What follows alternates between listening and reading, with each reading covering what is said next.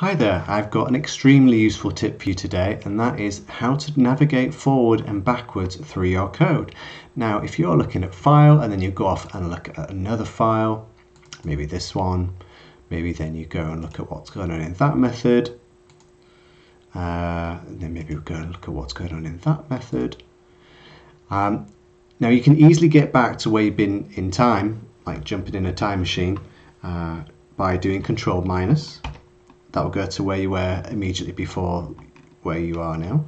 And then if you hit minus again, you'll continue going back in time as to where you were. And then if you do Control Shift minus, that will take you back the other way, so forward in time.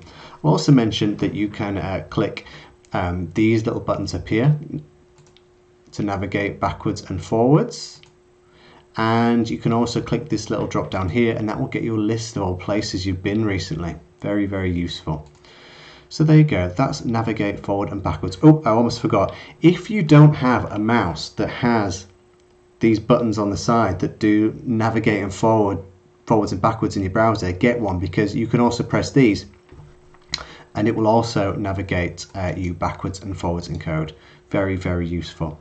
So there you go, that's navigate forwards and backwards, and that's Control minus and Control Shift minus, or the little buttons in your browser or the buttons on your mouse. Very, very useful stuff. So there you go.